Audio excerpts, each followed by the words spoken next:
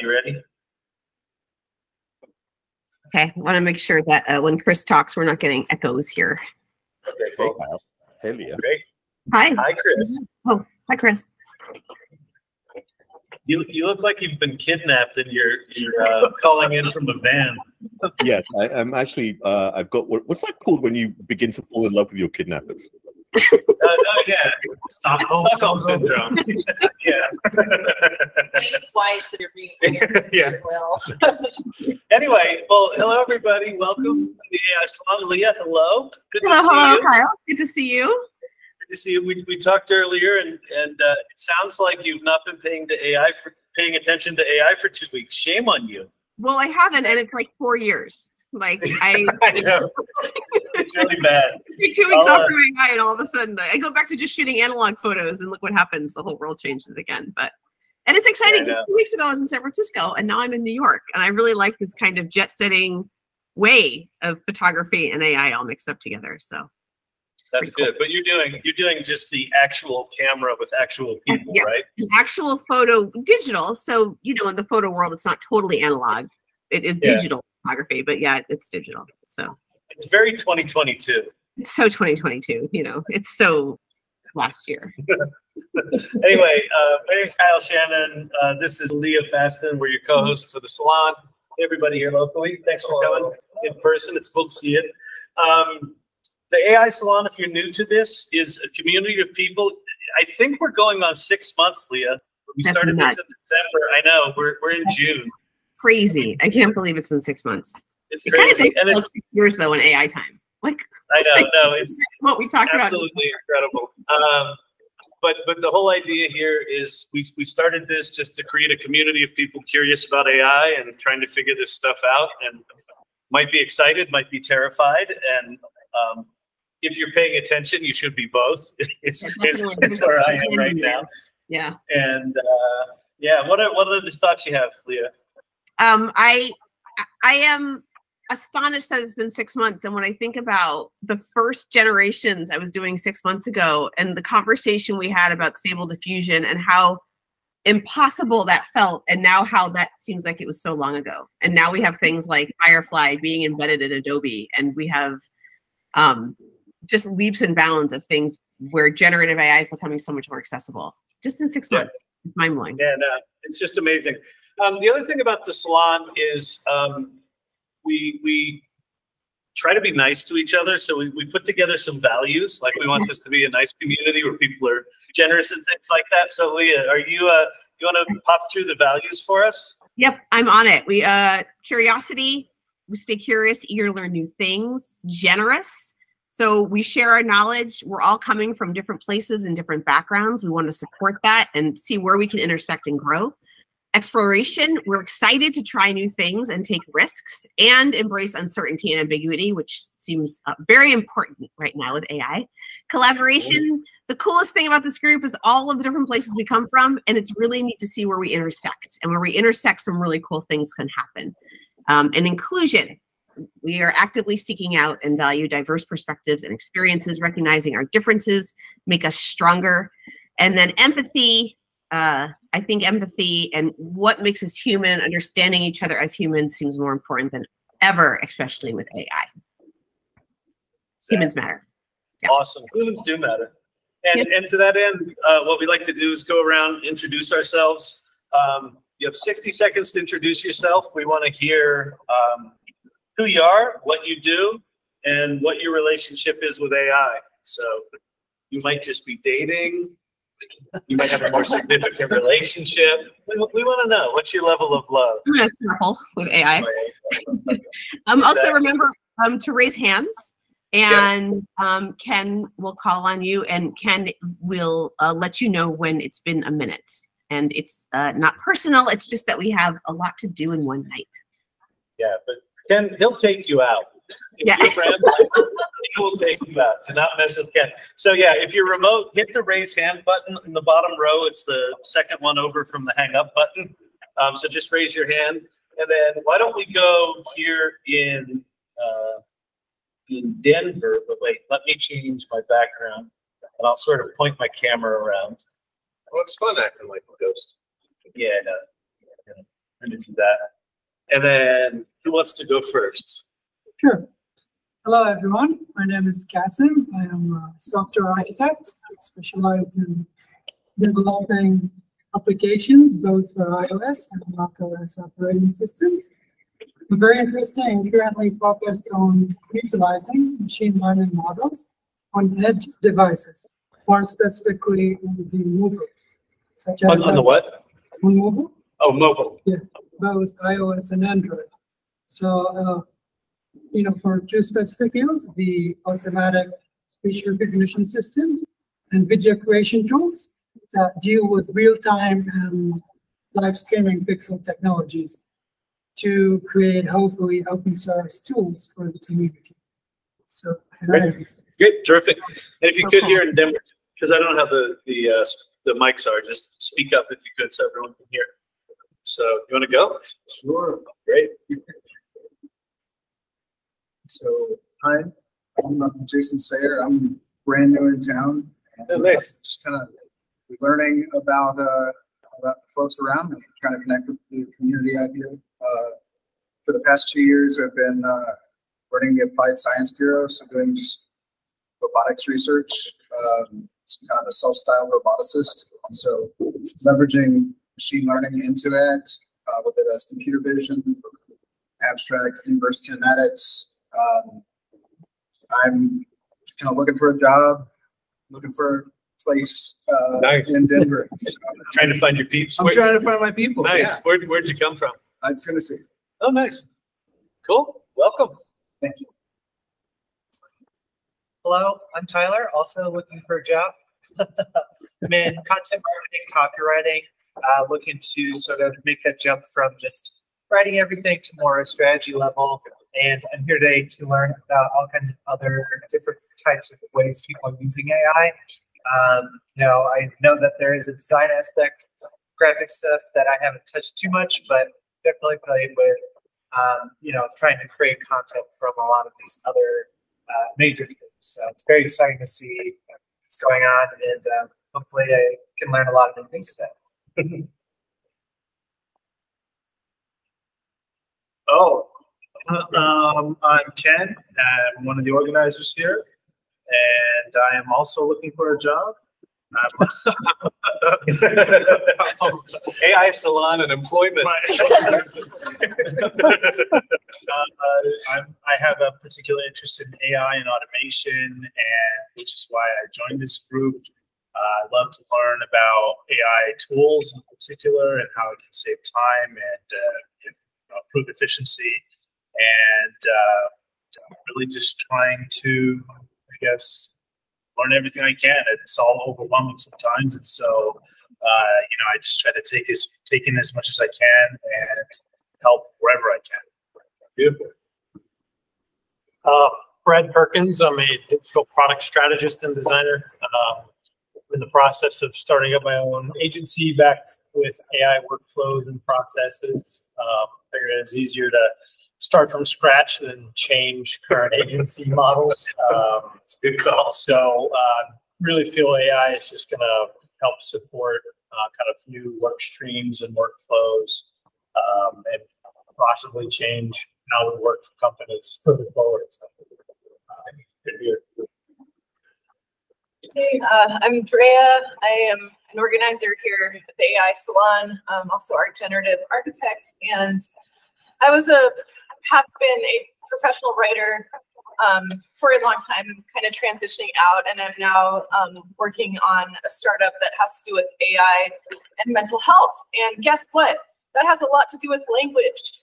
So, I'm really fascinated by what I keep learning about AI and how language itself affects how we think, because all of that stuff ties together. So, really excited for today's talk by Jane. Cool. Hey everybody, Steve Gargiulo. I run a small professional services firm that focuses on talent development, 18 of us, and we've been playing a lot with various LLMs, mostly ChatGPT, and just using it to create shitty first drafts of everything we do and try and make that part of the process. You can create the shitty first draft really quick. Yes, you can. And that's great. Yeah, my goal is just like push work down as much as possible, including to machines, and just trying to be smart about it and learn. So that's great. Hi, my name is Jane Endacott. I'm a content writer and organizer and also the speaker for tonight. I've been using ChatGPT for my job. Actually, ChatGPT does my job now.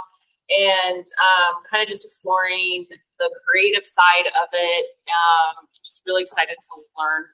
I mean, like Kyle said, there's so many different people here with different angles, and really just enjoy meeting people and talking about it. So you're a robot babysitter now? Basically, I'm the operator. I'm the ChatGPT operator. Really excited to hear what you have to say tonight, Jane. Thank you. Thank you. That'd be great. I'm John. I'm a maintenance man of Catalyst Building here. I drink by the bottle. I am also creating a AI based platform for helping maintenance workers like myself do the day-to-day jobs and get certifications. Maintenance mentor. That's right. All right, beautiful. Welcome everybody. Let's go online. So if you haven't, what did I do? We're good. Everything's cool. Everything's fine. Everything's fine.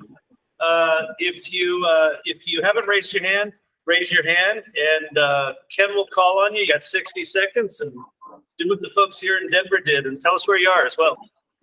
all right, looks like we're going to start with Alan. Alan should know.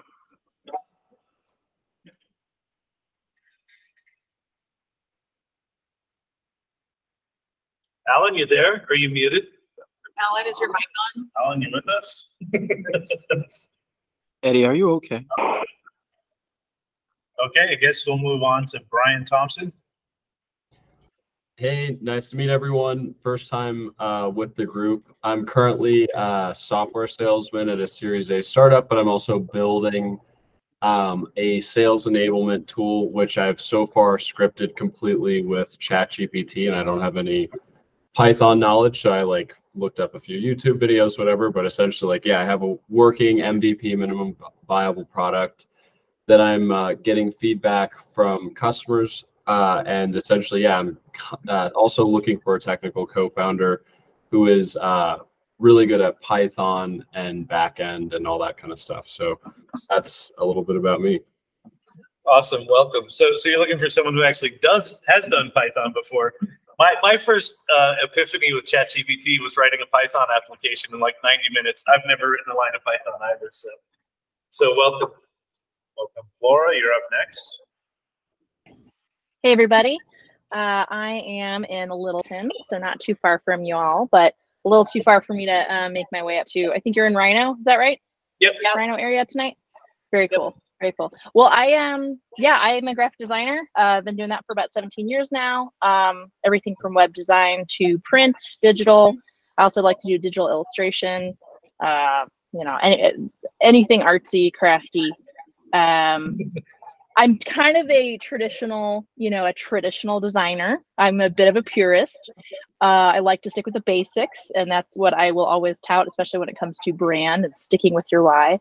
But I'm open and very curious about all the AI stuff we've been seeing the past few months. So I'm opening up my mind to that, and that's how I found you guys. So I'm hoping to connect more. And yeah, that's me. Welcome. All right, thanks for that. Kay Hudson, you're next.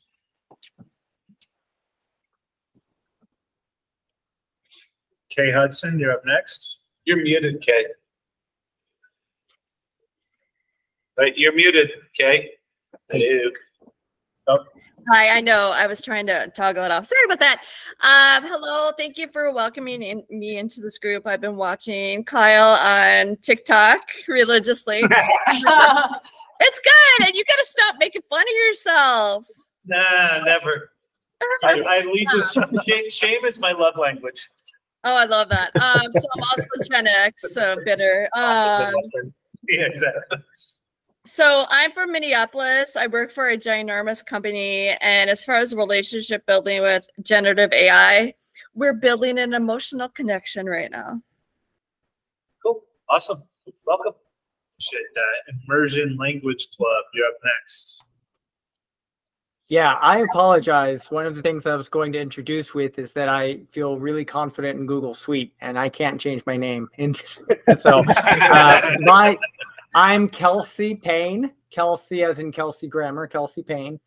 I am more in the Lakewood area, closer to Golden than Denver proper, but I have, for past 3-4 years since COVID hit, been building a language program and teaching it, working on trying to bring immersion language learning into a virtual world. And with the rise of this AI, such as ChatGPT, which I'm using and learning a lot about in terms of prompting. Prompt engineering is really such an exciting field.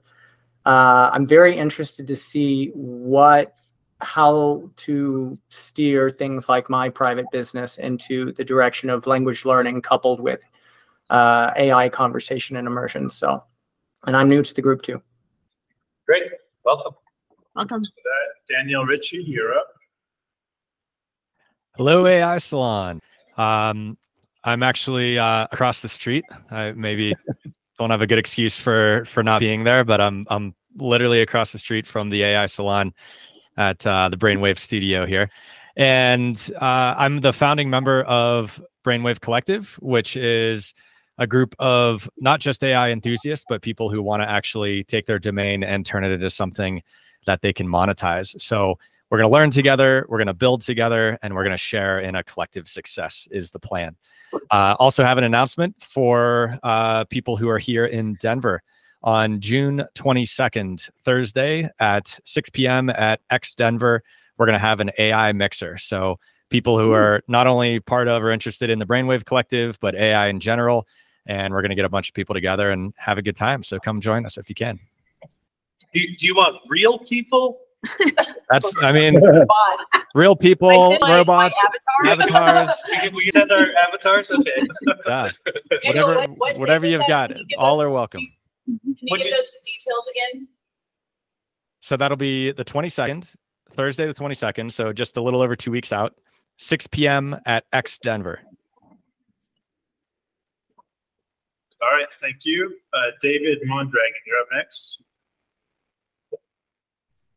Hey there, Dave Mondragon. I am product management, and I have been in speech dictation, which we've been building language models for 12 years, and cloud computing for more than that. So yeah, I think this the AI stuff here has created a problem for my favorite joke.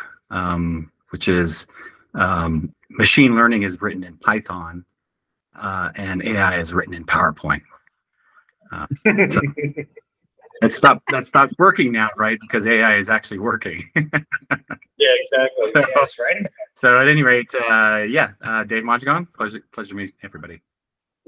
All right, thanks. Ted Henning, you're up. Hey everybody, how you doing? I'm Ted Henning. I'm outside of Boston. I'm in corporate training, strategy, and design. Been playing around with a lot of different tools for a while. Been with the Salon for a few months. Played with a really cool tool this week called Artflow.ai, and they have a new thing, something called Hero Story, and you literally put in 3 short little prompts: who your superhero is, what their age is, what their gender is, and then what their superpower is, and it creates basically a series. It creates the character that creates a series of storyboards, and then it creates a VO that goes with it. So basically, the final output is sort of an animated, not really animated so much, but just a series of still images with a sort of the hero story underneath it. They always create. Yeah, it's. I mean, it's. Would you put that link into the chat, Ted? Sure, of course. Thank you. That's awesome. That's me. Thank you. All right, thanks, Ted. Jeff Gray, you're up. Hello, I'm Jeff Gray. I'm from Minneapolis, Minnesota. Another Minnesota person here in the room. I've been working on a startup with AI and apparel, and working on a solution for AI art and printing on physical products. And so I've officially launched the business, and I'm working for basically a sample tool that I can start experimenting with, and I'm very excited to get it rolling. Thank you very much. Congrats! That was just a dream when you started with us. That's great. Like a month and a half ago or something. Jeff, you're amazing. Yeah. Awesome. Thank you. All right, thanks, Jeff. Cindy Hugh, you're up. Hi everyone, my name is Cindy. I'm actually in a life insurance company, and right now I know people are doing a lot of fun things with AI, but my job is more in the basic fundamental level, uninteresting level. So I work with prediction analysis and data pattern detection, and I'm currently in my master program in data science, and I'm looking forward to meet with other people and see what else we're doing with AI. And I'm also looking for a side shuttle because my current role is not very data emphasis. Okay, that's about me. Looking forward to connecting with everyone. Thank you. Welcome, Cindy. Nice to have you. Yeah, welcome, Cindy. Appreciate it. Chris Needham, you're up next. Hey guys, my name's Chris. I've known Kyle Shannon now for 27 years, which is crazy to say. Crazy. And I've known Leah now for a year plus. My first time at the Salon, thank you for having this amazing forum. I'm in New York looking for a job, and I met today with the chief of design at IBM, and he told me that they've just literally created a new center of excellence around curating prompts to build prompt libraries. Guess how many people are in that new center of excellence at IBM? 1,000 employees. Wow. Just focusing, data scientists and creatives working together to create for IBM. Yeah, that's amazing. I mean, I kind of feel like Microsoft has just, gone full in on this. When those big companies decide to do it, you can just toss 1,000 people at, go write some prompts. Like, it's pretty intense. Welcome, Chris. Nice to have you here. Yeah, good to have you, Chris. Eric Rowland, you're up. Okay, yes. Can you hear me? Yep. You can? Okay, yes. I'm reside in Inglewood, Colorado. I'm actually on the road. I'm figured I would come in just before work. I have to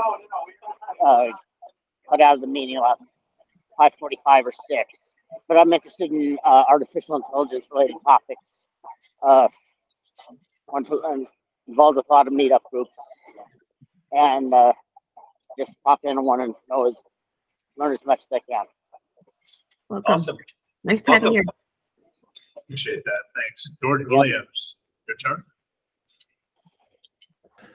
How's everyone doing? My name is George Williams. I am in Washington, D.C., where I am a press secretary in local government. I'm interested in the intersection between AI and communications. I think it fundamentally changes the way that we create and consume information, and the opportunities which exist to do more and do better and do it faster are really interesting. Welcome, George. Really nice to have you here. Welcome back. Eric Bolton, you're up. I think Eric's muted. Eric, you're muted. Yeah, that was me. Who did you call before? No, yeah, I'm not sure. Oh, I don't remember. Sorry about that. Eric Rowland. Eric Rowland. Okay.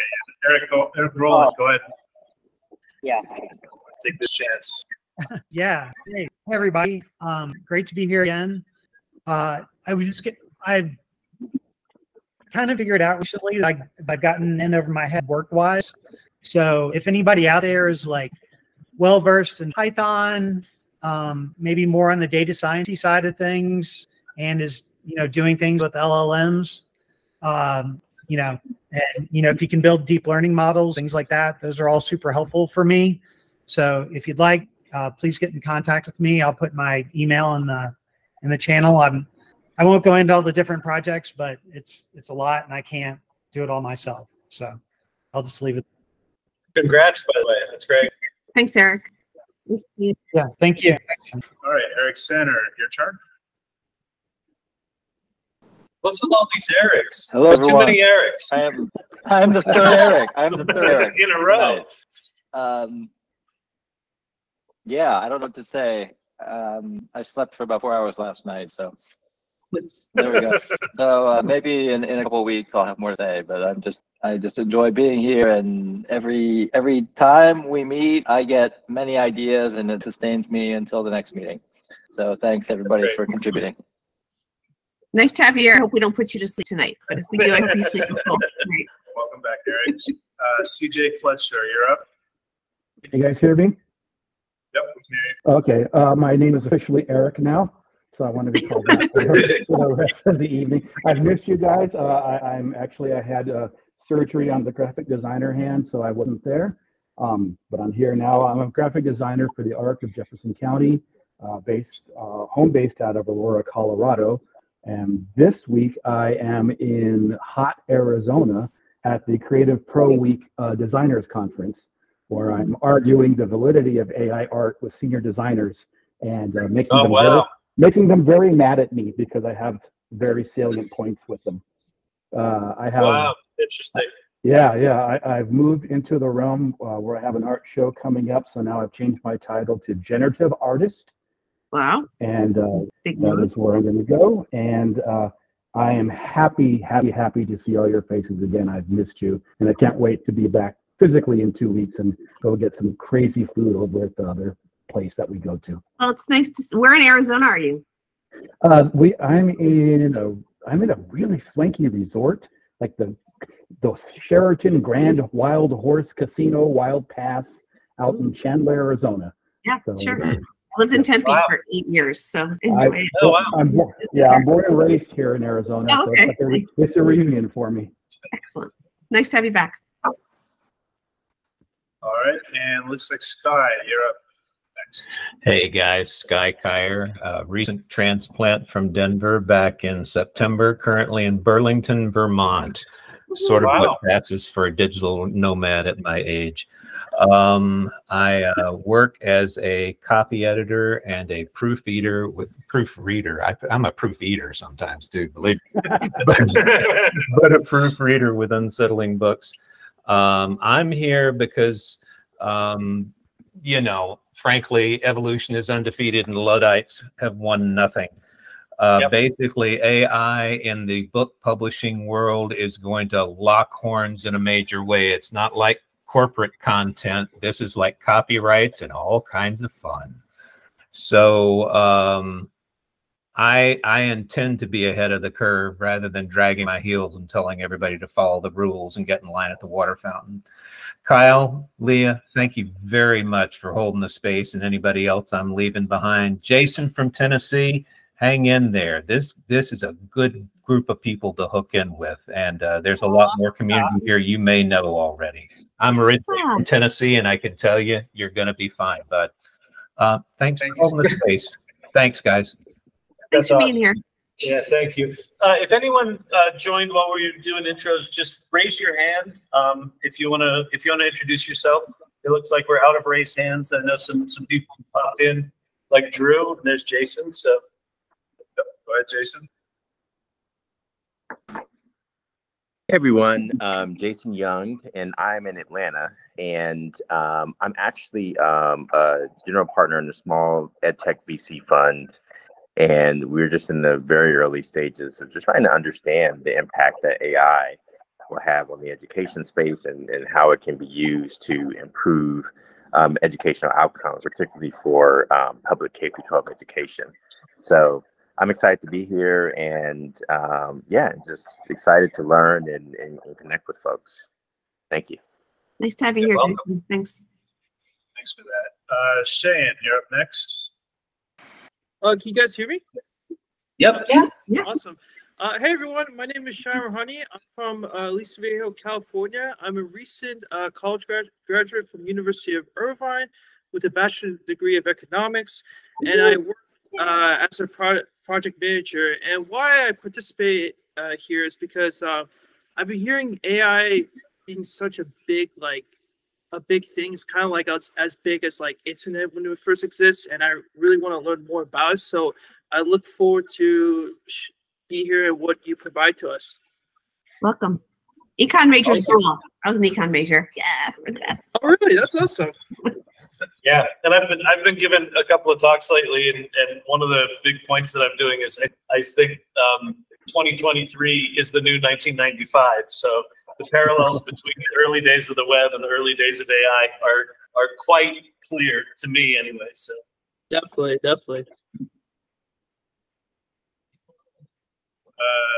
Jason Young, did we get Jason? I don't think so.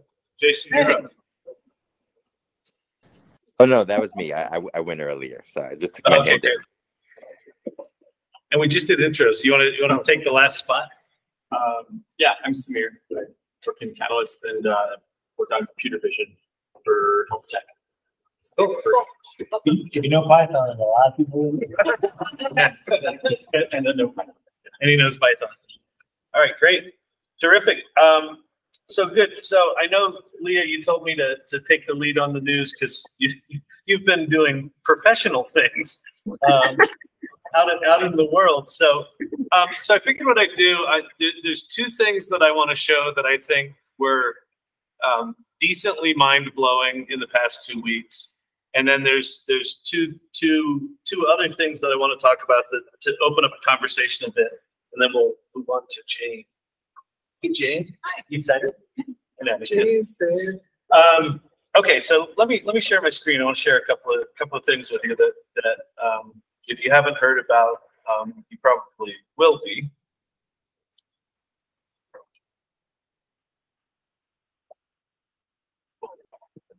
The first one is a thing called Style Drop that Google announced. It's not live yet, but you can all see my screen, yes? Yeah. So what you're seeing here, this little image flipping back and forth, the little image in the corner is the training image, and then the prompt is a logo, a transparent water drop, flat cartoon style. So they're basically just giving a prompt, including text, and it's picking up the style of that little image and doing things quite impressively. These images, so again, the source image is the little kid drawing to the left, and then all of the prompts for these images are like a banana in the style of that image, a hat, a moose, things like that. So notice it picked up the wrinkled paper, it picked up the style of like a kid drawing, and then I'm just going to go through a bunch of these because they're just insane. Like for me, like pay attention to the moose or the cow, or the hat, and just notice it's not just picking up colors and textures, it's actually changing the style of the illustration. So there's the same image without blue in it. They got a fair amount of Van Goghs in here. This one kind of blew me away. Like, look at the moose there, right? So this is that 90s illustration style.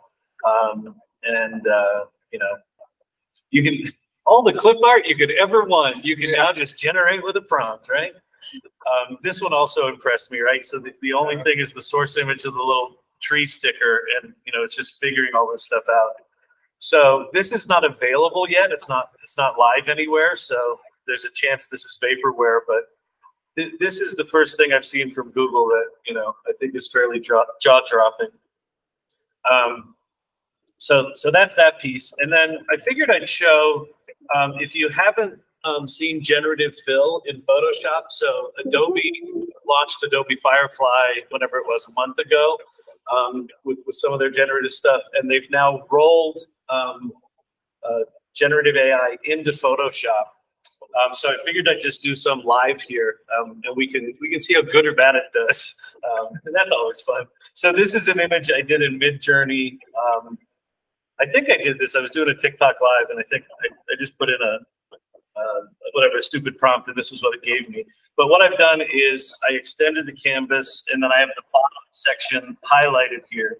So this little bar here is a contextual bar. So when you make a selection, it pops up that bar. And if it's empty, you can click on this generative fill button and you can type something in, but you don't have to. So if you don't type anything in, it'll just analyze what's there and fill in the rest.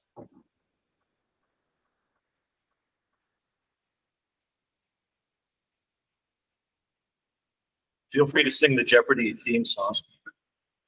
And then for each thing, it gives you 3 different options. Like, that's really bad. That's mostly bad. And that's not too bad.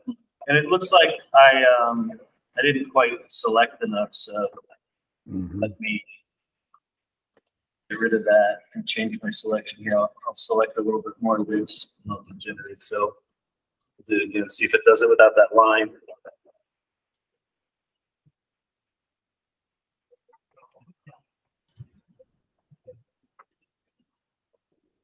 So can you change his pants? That's pretty good. Well, it gives you 3 options. So yeah, like there's khakis, there's kind of leather or waxed cotton.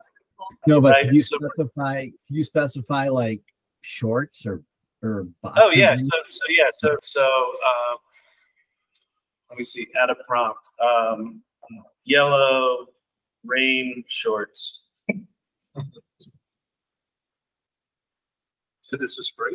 Yeah, this is free. It's part of, so if you're in Adobe, go to Creative Suite, and then you go to the beta apps, and it's in the beta version of Photoshop.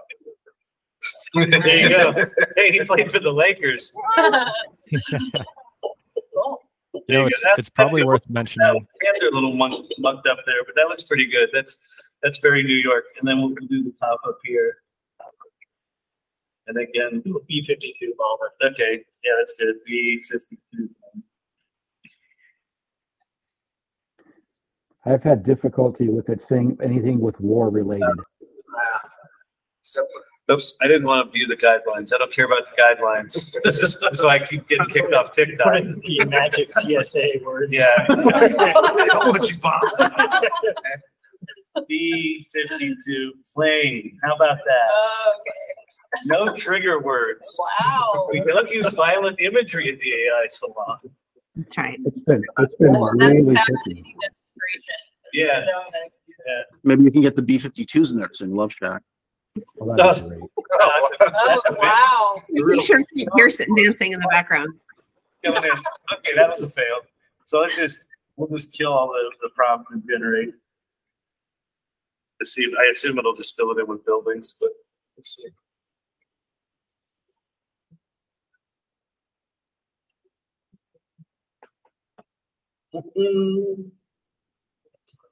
Filled out the top of the sign. I love his yellow shorts.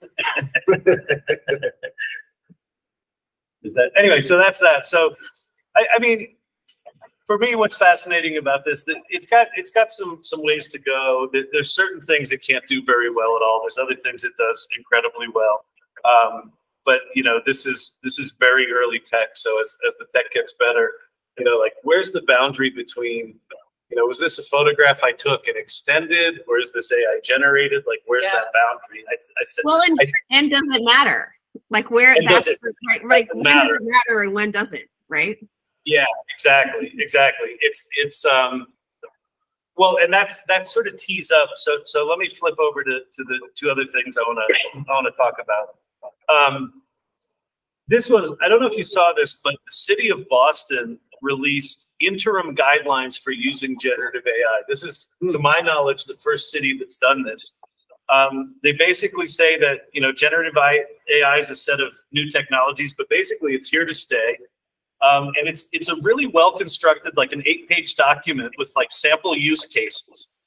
So if you work for the city of Boston, you know, here's the kinds of things you can do. They've got principles, you know, like our values: empowerment, inclusion and respect, transparency and accountability, innovation and risk management, right?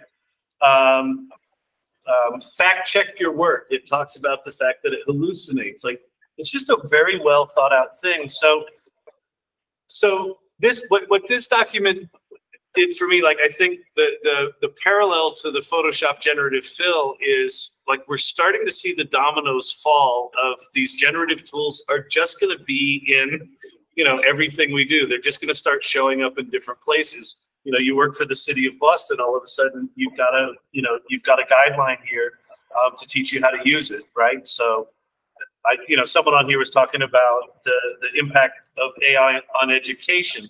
Well, something like this is important. I also heard there's a related story to this. The city of New York had previously, the Department of Education had previously banned ChatGPT. They're reversing that decision, right? So there's another domino sort of starting to fall. And then the last thing I'll show here, there's a Wharton professor named Ethan Mullock, and he wrote this piece called "Setting Time on Fire and the Temptation of the Button." And basically what he's talking about here, so the first little screenshot he includes here is he got access to Microsoft Word and Google Docs that have the "Help Me Write" button, right? So he's basically saying, the example that he uses is really interesting. He says, if I'm writing a recommendation letter, for a student to get a job, he goes, historically, the time that I took to write the letter, sort of demonstrated the value. And then he said, do you push the button? And if you push the button, does that change the value of work or the value of contribution? And is the goal to get the student a job, or is the goal to demonstrate that you care about the student, right? And so, the question he kind of poses is, how often are you going to push the button? And this is what you're talking about tonight, Jane. So I'd love to just kind of open up the conversation to everyone to just, I'm curious what your thoughts are as these tools shift from kind of the AI ghetto off to the side, where it's like ChatGPT is this thing off to the side and it's evil, to, starting to roll into our everyday life. I'm just curious. Are you going to be a button pusher?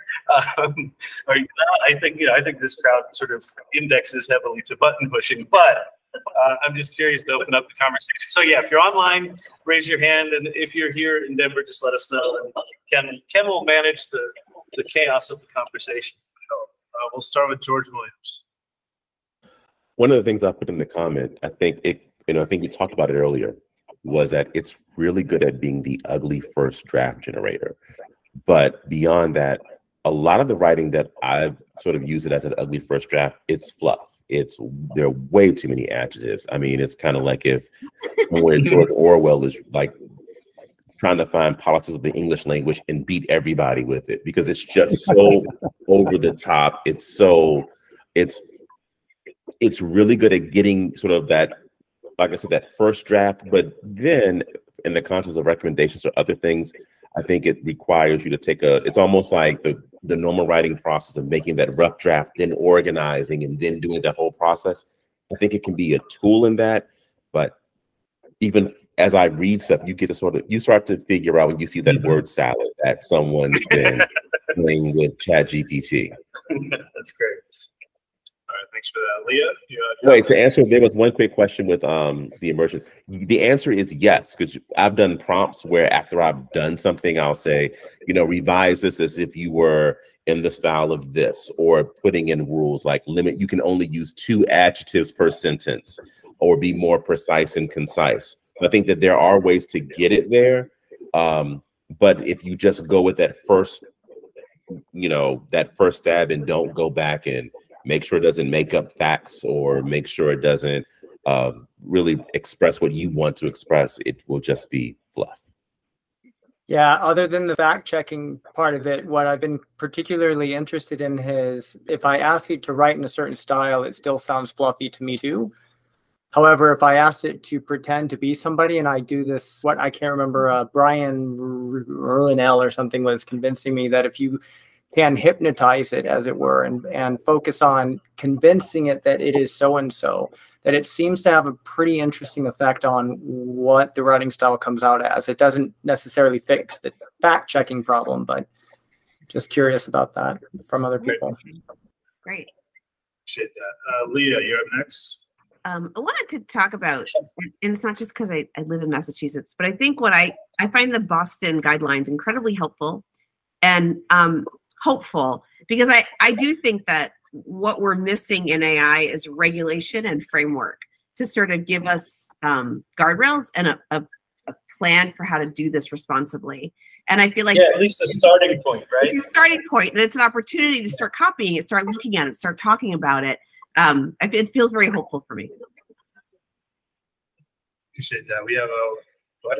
Yeah, plus one to the comment on the Boston guidelines, thinking of them almost as an on-ramp for people who are like, I don't know what to do and kind of how to do this. Yeah.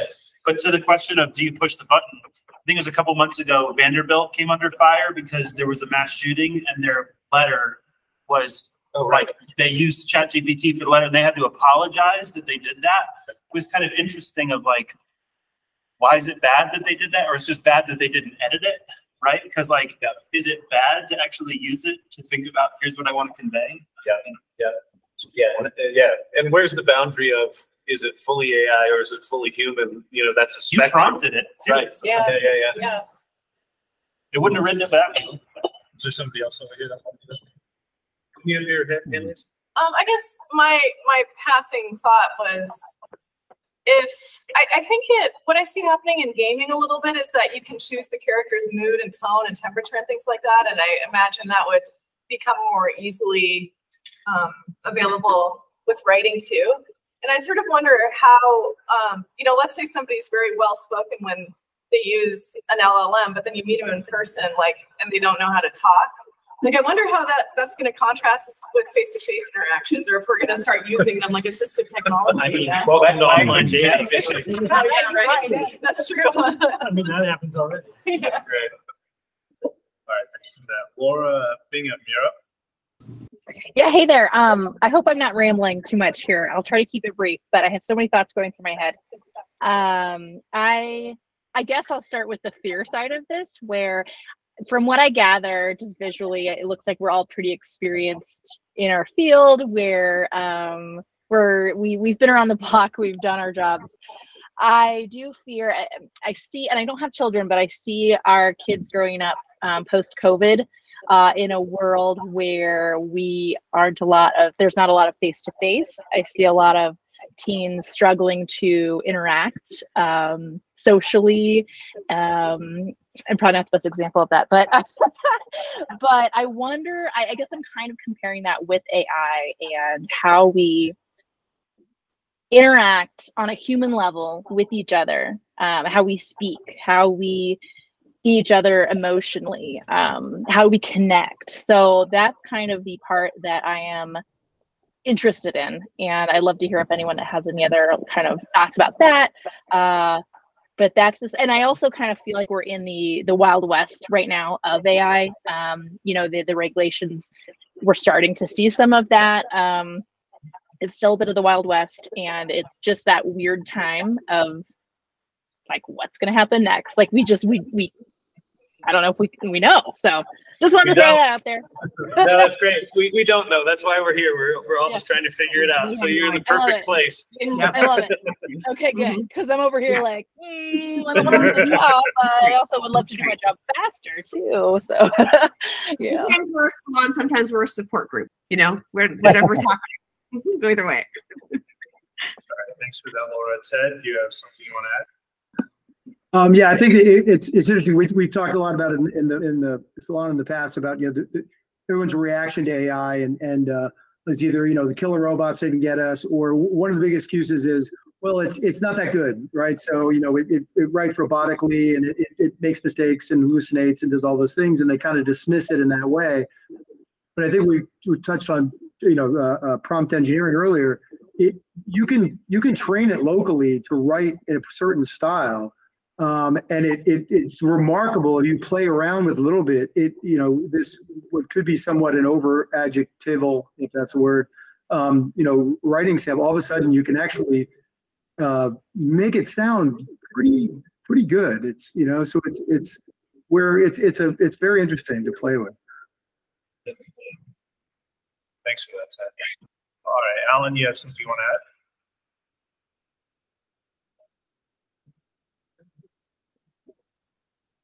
Alan? Microphone. I've used ChatGPT to write a novella, and that's exactly what I did. I'd got it to sort of help fill in the blanks, and then edit it to what I wanted, and then had it grammar check and make sure I wasn't using any inappropriate language. Inappropriate in this case means for the 1830s when the novel is set. So I want to give one funny story. Is that I went to a wedding where the custom now is for the bride and groom to sort of name their vows to each other, which fortunately I didn't have to do. So I spared the audience having to listen. But in this case, the groom, his thing was so long and had so many adjectives. I swear it was written by ChatGPT, which is kind of funny that he had ChatGPT write his wedding vows. So there you go. Awesome. All right, I appreciate that. We have a hand raised up. Notice that we're speaking primarily about the tools as they exist today. And while that's important context for now, like we're about to move to a point where the automation, machine precision of human intuition is reaching automation. Samir, you work with computer vision. A few years ago, that was fledgling. You know, we were identifying characters. We were, we couldn't do the things. We were at the point we are now with the greater world with an LLM, which is just a linguistic version of understanding the world around us. So as far as like a writing style, we're experimenting with, say, one big hosted version of that. What's to say, my personal device, we work with edge devices here. You wanting to bring AI to those, let's say my personal AI that's trained on the way that I speak. Yep.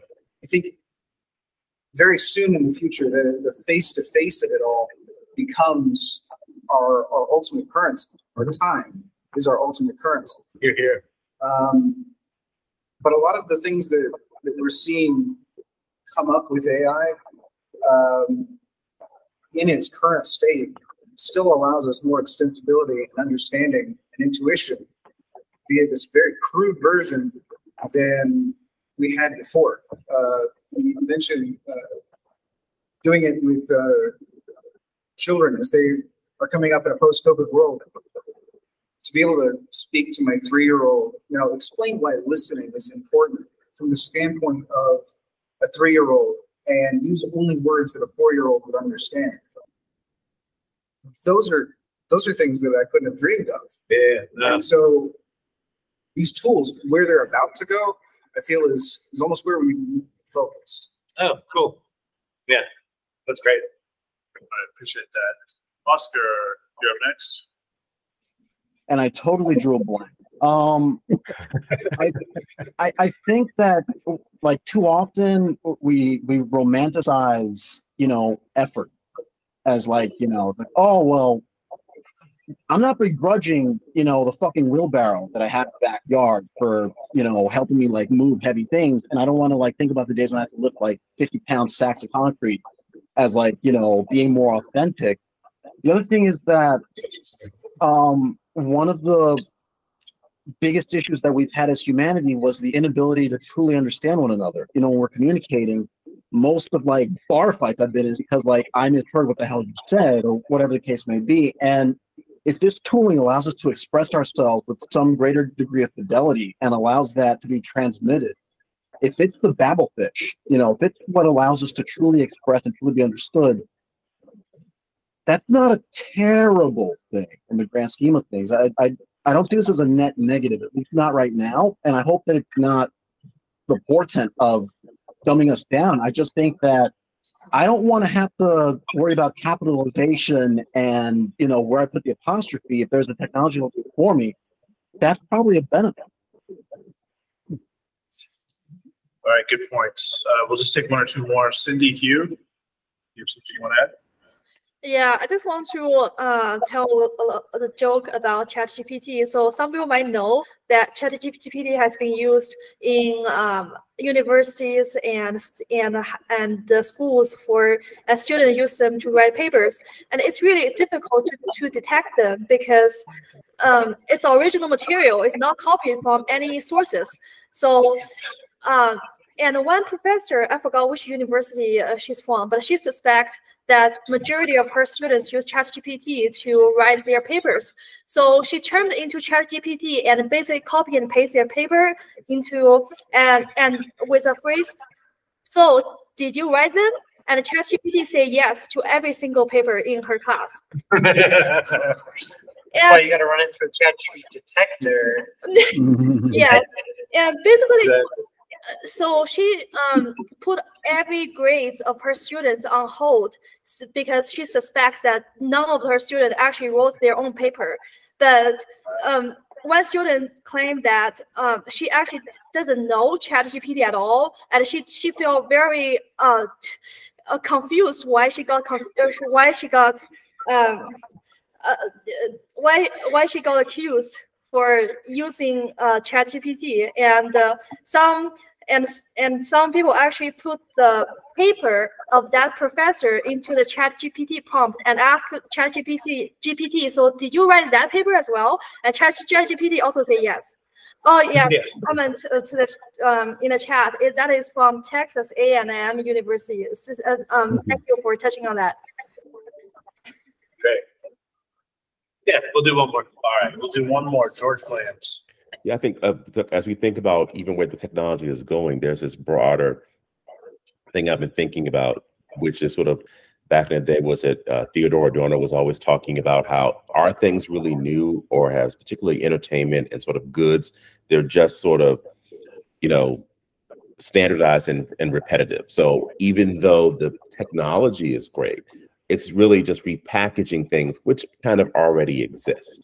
And we have to be aware of, even as we move into some of the autonomous things, that it's autonomous, but it's also not necessarily creating new content. It's simply remixing content which already exists. Okay, great. Good talk. Good talk. I feel like it's actually a really good setup for what Jane's going to talk about. I met Jane at a creative morning, probably December, January. Yeah. Yeah. So I think we had one salon. I think you maybe came to the second salon or something like that. But I met Jane. We're at the the networking part of creative mornings, and I said, "What do you do?" And she goes, "Oh, I'm a copywriter." And I was like, "Oh no," because I just sort of had this epiphany about ChatGPT. I'm like, I think you need to start learning this stuff. I was a little sheepish, and you came to the salon, and you become an organizer, and you're just amazing. So really excited to have you. So so we're gonna do a little slippy swap here. She's gonna sit here. So let me get her presentation up and running. But Jane Endacott, here we go. All right.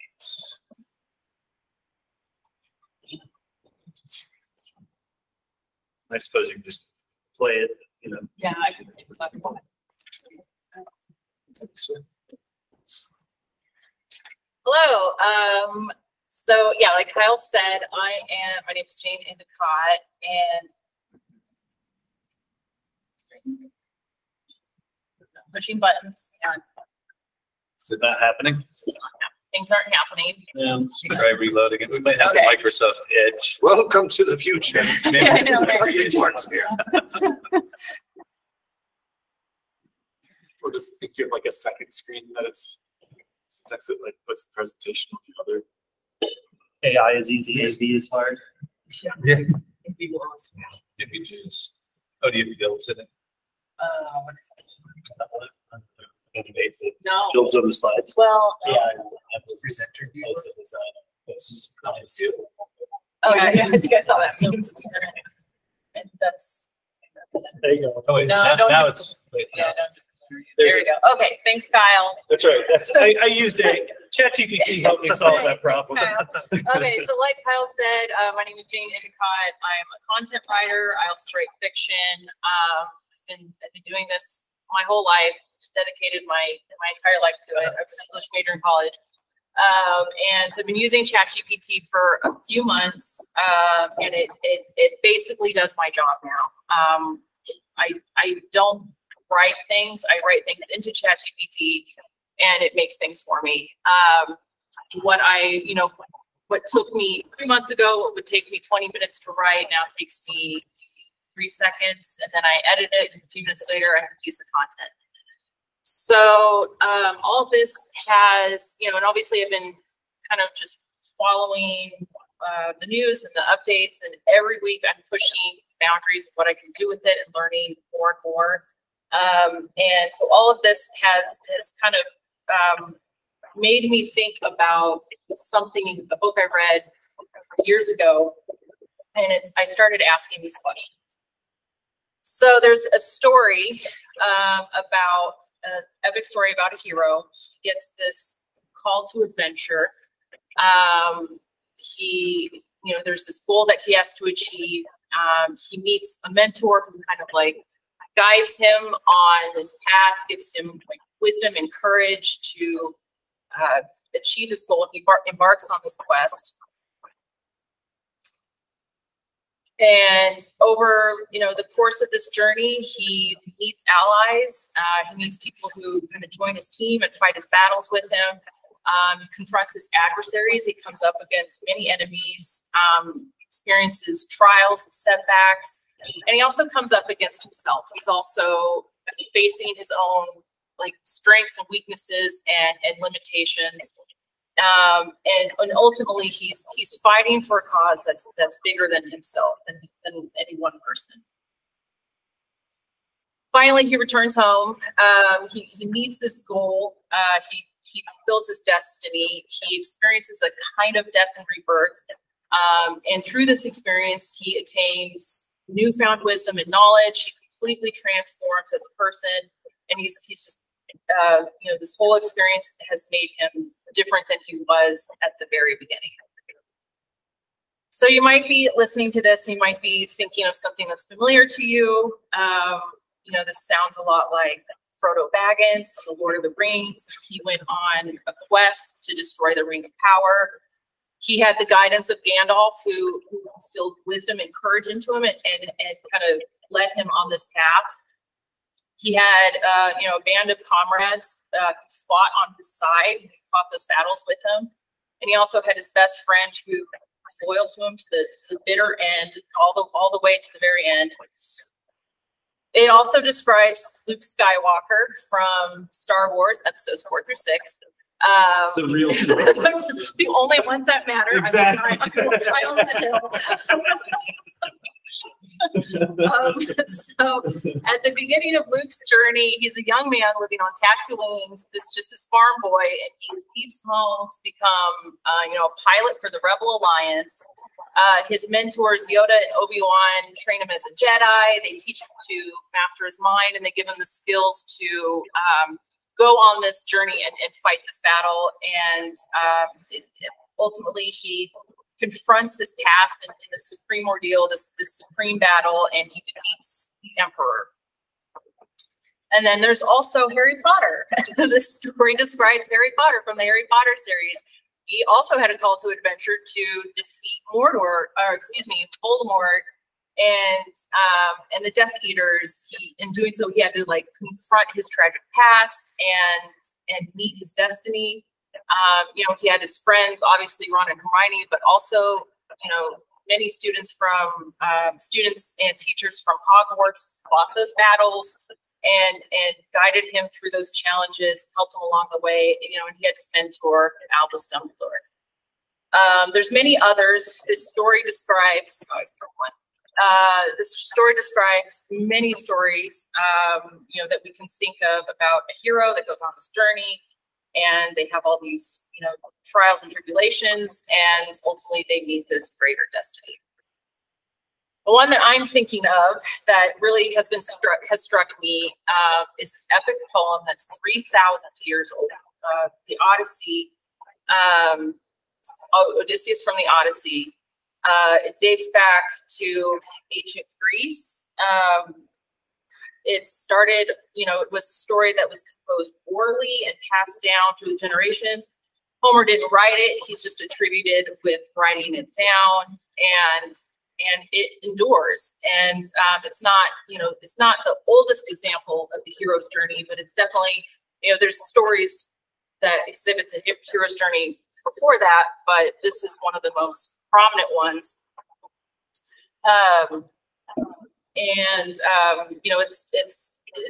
It's the story that many of these other stories are modeled from. So in Odysseus's case, his story starts when he leaves his home of Ithaca to go to war. On the day that his son is born, he fights with the Greeks in the Trojan War. The war drags on for 10 years, heavy losses on both sides, really gruesome. Neither one is really winning it. They're just kind of butting heads. And then finally, in the 10th year, Odysseus comes up with the winning strategy that helps them win the war. And the Greeks all celebrate and they sail home, except for Odysseus. He gets lost on his way. He experiences a lot of setbacks. His ship is thrown off course. He fights monsters. He travels to the land of the dead. He overcomes temptations by sirens and Athena, a witch. He goes through all of these trials, and ultimately he loses his ship. He loses his men, and he's reduced to nothing. He's just a man on a piece of driftwood floating in the sea. But he stays focused on his goal to get home. And once he does get home, there's a bunch of dudes who wanna get with his wife and like kill his kid. So he finally did. So 20 years after he's left home, he gets home and he's met up with like the ultimate. His ultimate ordeal is getting these suitors out of the way and reuniting with his family.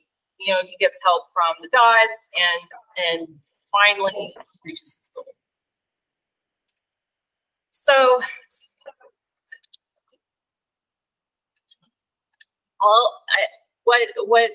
the reason these stories, this framework has endured for so long, again, it's thousands of years, is because it teaches us how to be human. And these are the questions that have come up for me as I've been using ChatGPT to do my job.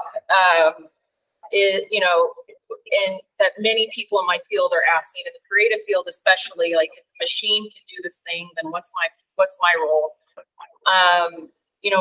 We're thinking about where's the boundary between human and machine. Well, what does it mean to be human? What are we losing? What are we gaining? What do we hold on to, and what do we let go? Like we haven't even begun to answer those questions before we even figure out like what the role is with these machines. And it calls to mind this common refrain that I hear with writing. Just anecdotally, kind of here and there throughout the years, and that is, I am bad at writing because I am bad at grammar. People think there's this idea that writing is nothing more than stringing words together into a grammatically correct sentence, and they feel like if they don't know the difference between there, and there, then they must be terrible at writing, or if they get a typo or whatever. Without a doubt, the mechanics of language are important. Structure is important. Consistency and rules are important. And if you've ever read an 18th century novel, you know what I'm talking about. But it's just mistaking this idea that all it takes is just to put words together. That's all we have to do. And if AI can put those words together, then what's the role in humanity?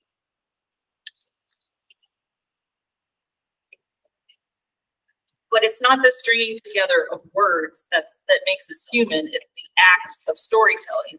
It's all those, it's all those experiences that Frodo went through and that Luke went through, and Neo from the Matrix, and just like any human you can think of. I mean, the techniques were important, but the story was as compelling as anything else. And so I want you to think about. There's that book that you read that you really loved or really hated.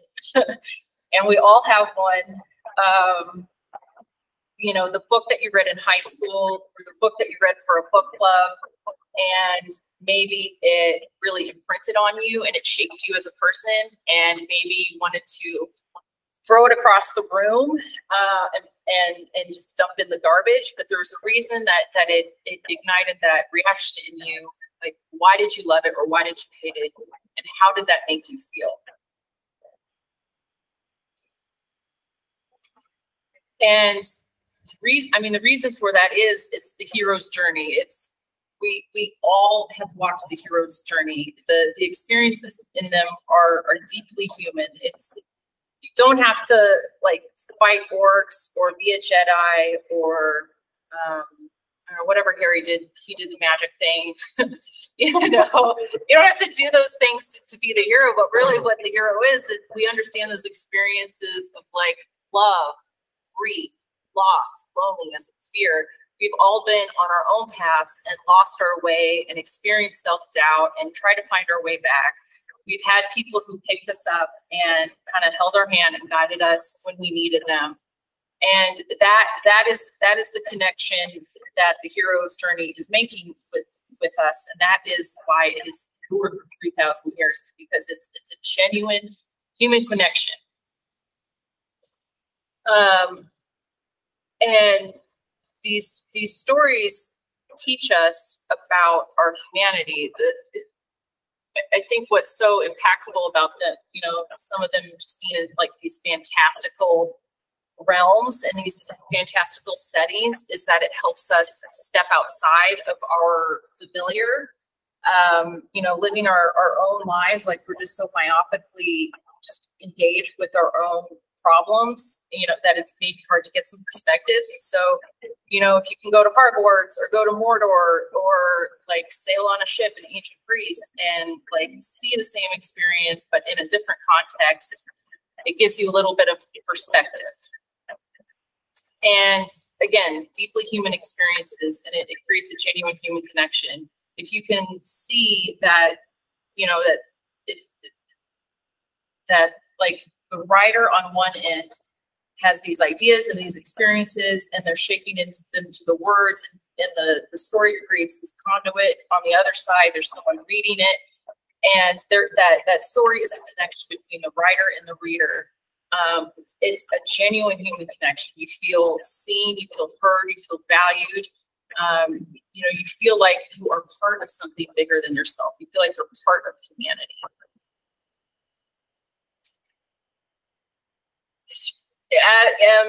In my short involvement with AI, with the Salon, one of the things that comes up a lot is, you know, this question about like, what is art? You know, we're talking about AI generated content, you know, images, words, photographs, and you know, the question comes up like, what is art? What makes it art? And if the machine can do this, then is it art? And one thought that has come up is, you know, is this idea of intention. If you're making something with intention, then that makes it art somehow. I was an English major in college, and I read a lot of books that had the intention of being art, and they were the kind of books that I wanted to throw across the room. Like they had the technique down, they had the words, they put the words together nicely, but it, you know, there was just something about them that didn't click with me.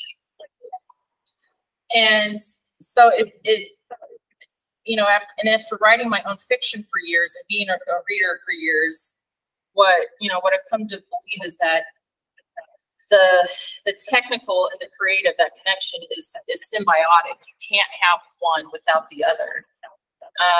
You know, you need the story and you need the technique and the stringing the words together, but with you know, you need the two to create that art. And again, it's the writer taking those ideas, those experiences in their head, and like grinding them into words like a sausage, and you know, like giving it to the reader. It's just that act of taking those ideas and images in your head and manifesting them into, you know, some kind of language or visual element.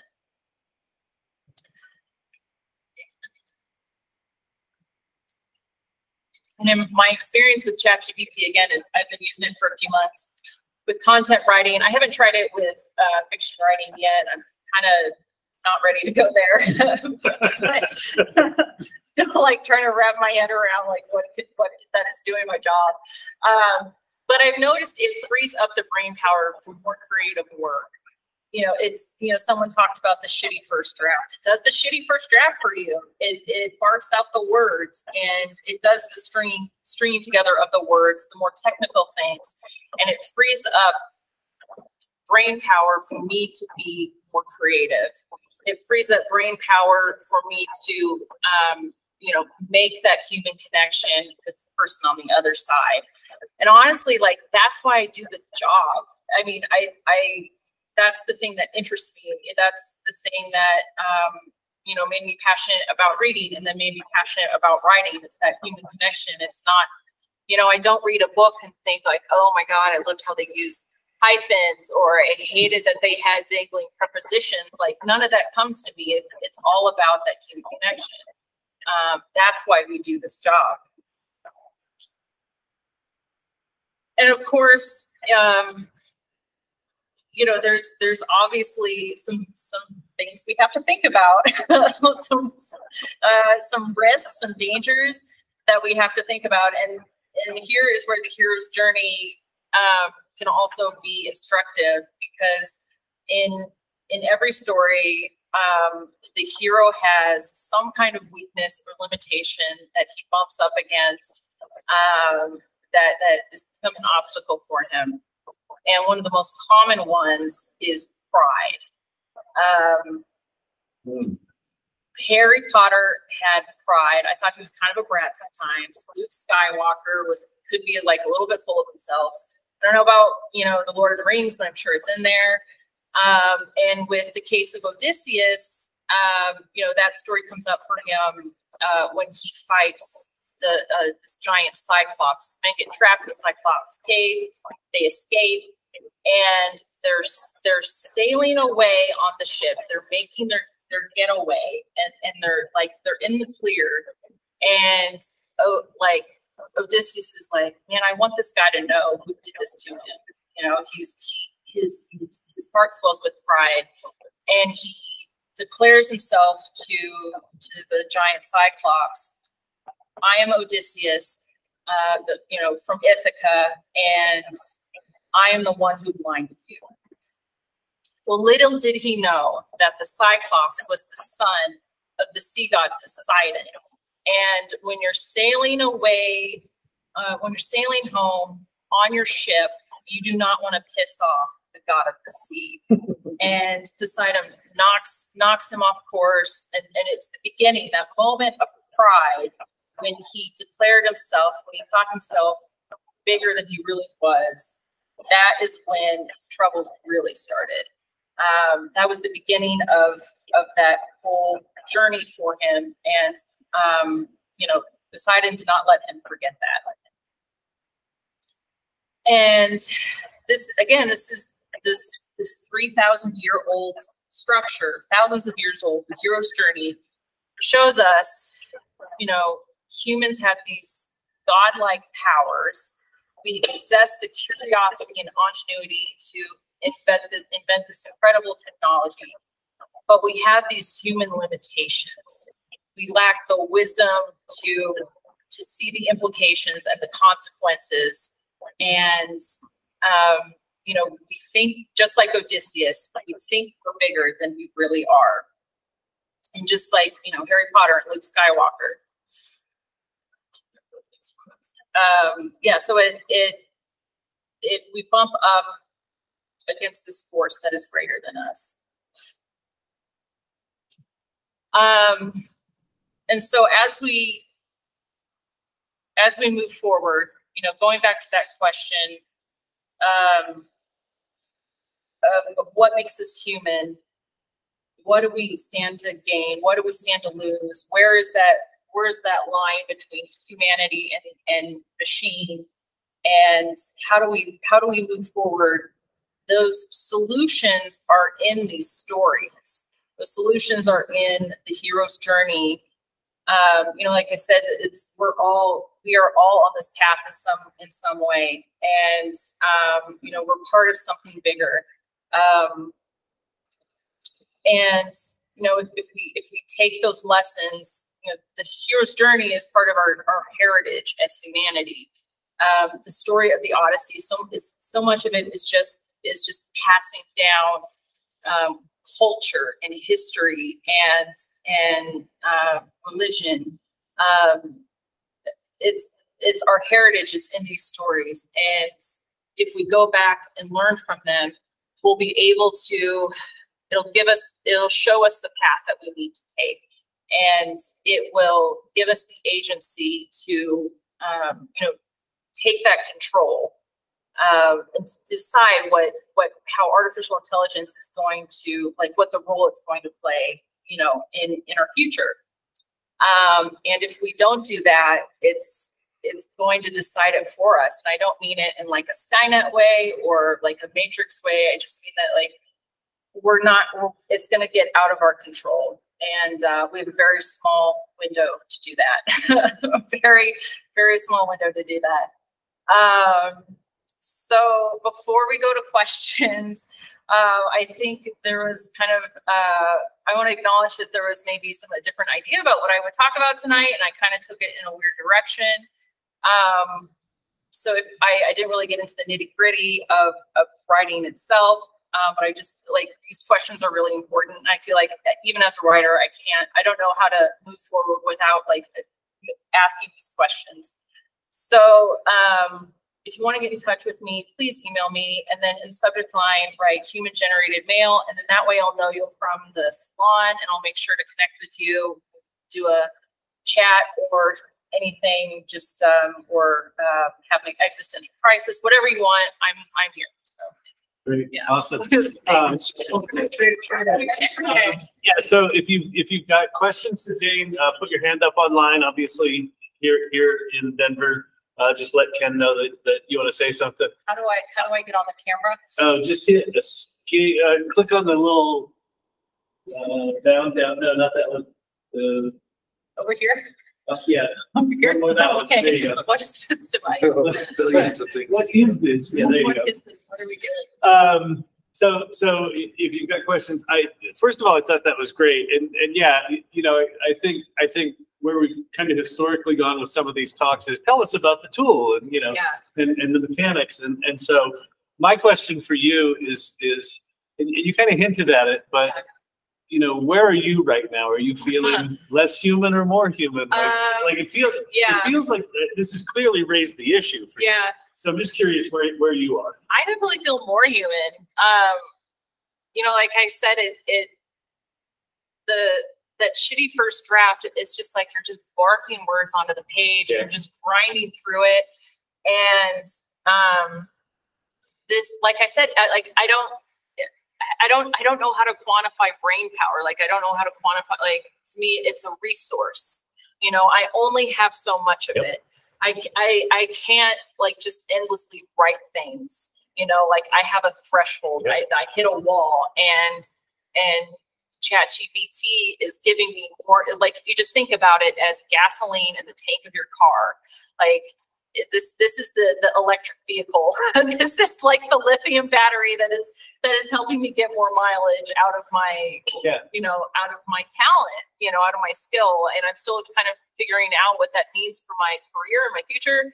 I don't know that I don't want to just be like churning out content, but I hope it'll help me do more meaningful work. It just hit me when you said that. What just hit me is that, because one of the things I've been joking about is we're entering a post-sci-fi world where you can sort of check off the movies where we see it.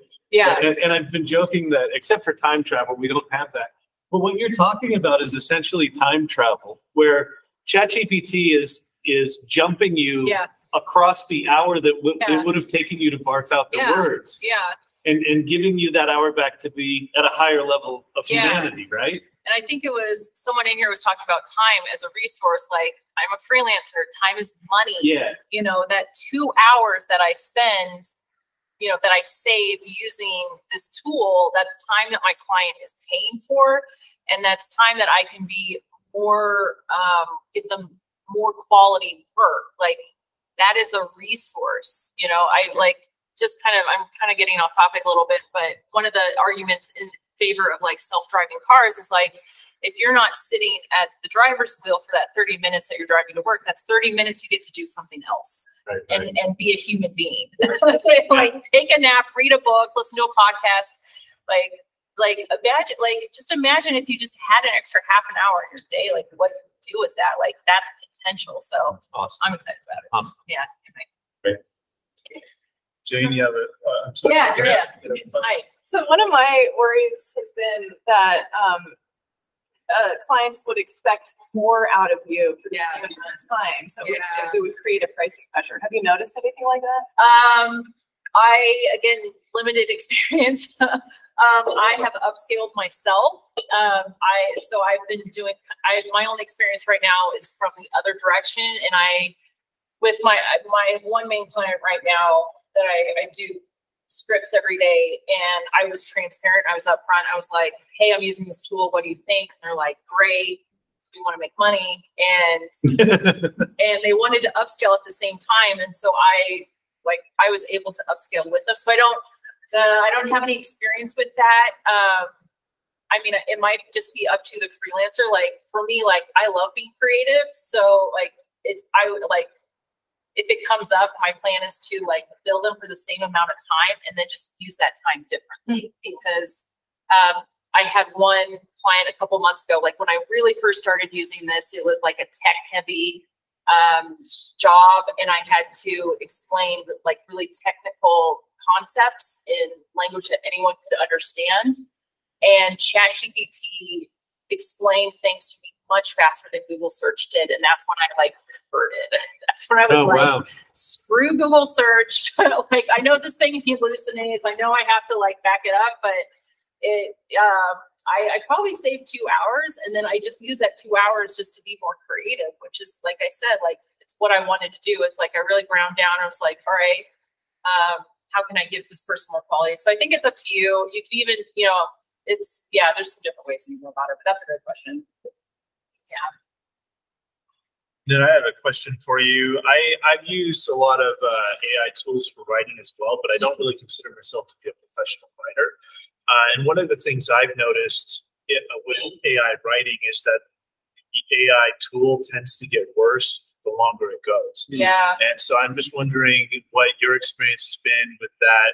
Yeah. Maybe you could give us, where do you see it kind of starting to get repetitive, starting to pick things up, etc. I asked ChatGPT once if it needed a nap because it was doing that. And it was like, I'm an AI language model. I don't need naps. So I mean, the good old IT, like turn it off and turn it back on again. I usually just, when it does that, it just starts a new chat. I use the regenerate response a lot with ChatGPT, and I noticed that it'll just keep suggesting the same thing over and over again. And so a lot of times I'll just try a new prompt or refresh it or start a new chat over, and it kind of resets it. Thanks. And I also think this kind of ties into an interesting question of I know what I'm doing because I've been doing this my whole life. Sometimes I'll just copy and paste things. I can edit down what ChatGPT is writing. And I can do that because I have the skill to do it. But if you're someone who doesn't, how do you learn to do that? How do you develop that skill? I think it's going to be really interesting to see how students, young kids coming up, how do they learn to write? If this thing is doing it for them. And that's a question we don't have answered yet. But simplest answer, turn it off and turn it back on again. Yeah. And I'll just pop a potential technical solve in there because I haven't tried it, but if you pay for po.com, you have access to the Claude 100,000 token model. I assume why it gets bad is that the early part of the conversation goes out of the context window. Okay. So it might be worth trying the Claude 100,000 token. That's 75,000 words. It might be available somewhere else. I know it's on Po. If you pay for the free, it's $20 a month. That might be worth trying. Daniel, Richie, you want to have a question or have something you want to add? Yeah, just something kind of quick to add to that.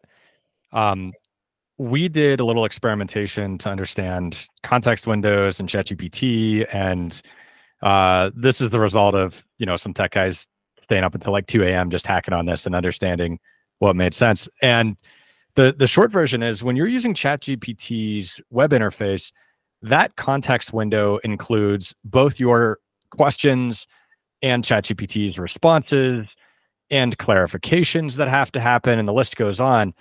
And all of that adds up to whatever it is that you're trying to say. So if you're really wanting to kind of hack on that context window, the best way to do it is to realize that your initial query can be the entirety of that 8,000 token context. Yeah. Mm-hmm. Yeah.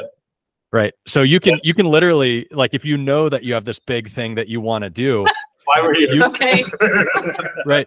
Well, and this is why ChatGPT is so empowering, is they've figured out a way to kind of stage that context and give you that conversational, back and forth. But one thing that we found that was just really cool is, well, wait a second, you can skip all of that back and forth, and you can say, hey, ChatGPT, I want you to do this one thing. And if you get it wrong, then go back to your 8,000 context and just start over with that completely fresh beginning. Because what it doesn't tell you through the UI is that if you go beyond that 8,000 context window, it just starts ignoring the earlier part of that conversation. So if you control it yourself, you can be a lot more explicit. Yeah. And that's why that 100,000 thing it gives you more memory, basically. Okay, cool. Thanks, Daniel. Any other questions for Jane? Any other thoughts? I actually kind of want to follow up also about the presentation. So bringing things back to this idea of the hero's journey, I think this concept of these stories that we've seen play out over and over again. I wonder, and this is maybe being, I don't want to go too far off the rails on this, but I just want to make sure when you talk about it. I feel like I will. Like my whole presentation is like in the weeds. Go ahead, Daniel. Sorry. No problem. Well, when you talk about the hero's journey, I was kind of thinking, like, I could think of the hero's journey in the context of, the individual going down this road of learning AI and the limitations. But I also thought of, like, the hero's journey in the context of, like, the AI itself. Like, you could almost, like, write the story from, a large language model's perspective. I was just wondering, which hero are we talking about, or which ones have you thought about related to this? I was talking about the human, but the AI one kind of freaks me out a little bit. I was thinking about the human. I can't really trying to remember like my thought process, but when I was working on this presentation, I thought of myself like with my experience with AI as like the hero's journey, like Tom's quest, found a mentor in Kyle, like found my peeps, like found my crew at the salon, and like now I don't even know what I am anymore. And I definitely, I was thinking when I was working on this, I was thinking of it as us, because we're so focused on the micro, and all of the conversations I hear about AI are tools, which are great. Like, we need to learn the tools, like we need to share what we know.